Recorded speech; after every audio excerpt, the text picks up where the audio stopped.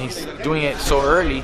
He's done it all his life, you know. So it's not like he's fighting, like I said, one of these other MMA fighters that never really boxed, that were never known for fighting.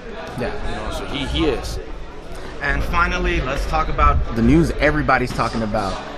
More than likely, we're going to get Canelo versus Charlo. Charlo hasn't fought in 2 years, but still, he's a really good fighter, a well-rounded guy. You know, he's got the accolades at 160 and everything. The fight will more than likely be at 168, and more than likely will end up in Texas. What are your thoughts on that fight? Well, if it does go down, I'm picking Canelo.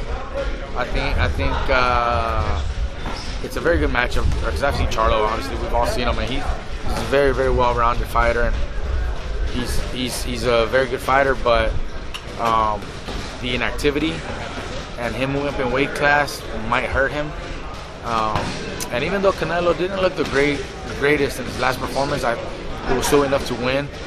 But I think Canelo at 168, I don't see anybody right now still giving him that kind of trouble, especially not someone moving up in weight class. Because Charlo, even though he's you know, one of the very best fighters also, but he's been inactive for so long, and that plays, you know, a big role. So I would say Canelo. You said you don't see anybody at 168 challenging Canelo. You don't see Benavidez there yet? I mean, Benavidez could, but I don't think that's gonna happen. Why not?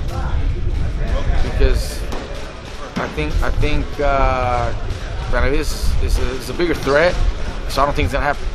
I mean, if he did fight him, that's a tough fight. That's a tough fight for Canelo. At this point, 2 fights ago, a year ago, I would have said Canelo. At this point, that's a tough one. But other than that, like I said, I mean, Canelo's the champion at 68, and you know, he's been there. He feels very natural there. He feels strong, and that's where he's done probably his most damage. You know, I don't see anybody else. Even though he didn't look that great, I think, you know, there's no one else out there like that. So Benavidez would be the only exception, but I just don't see that happening. And finally, what do you want to let your fans know, people that have followed your career from the beginning, some people that may have came in late and everything in your career? What do you want to let the fans know? You know, I appreciate all the love and support they showed me, and I appreciate everybody who followed my career, who supported me, and like I've always said, you know, I wouldn't be who I am, I wouldn't be where I'm at if it wasn't for them. So I really, you know, give thanks to everybody. I'm done. I'm no longer boxing, but I still get a lot of people messaging me and, you know, showing that love. So I really appreciate it. Thanks for your time, Mikey.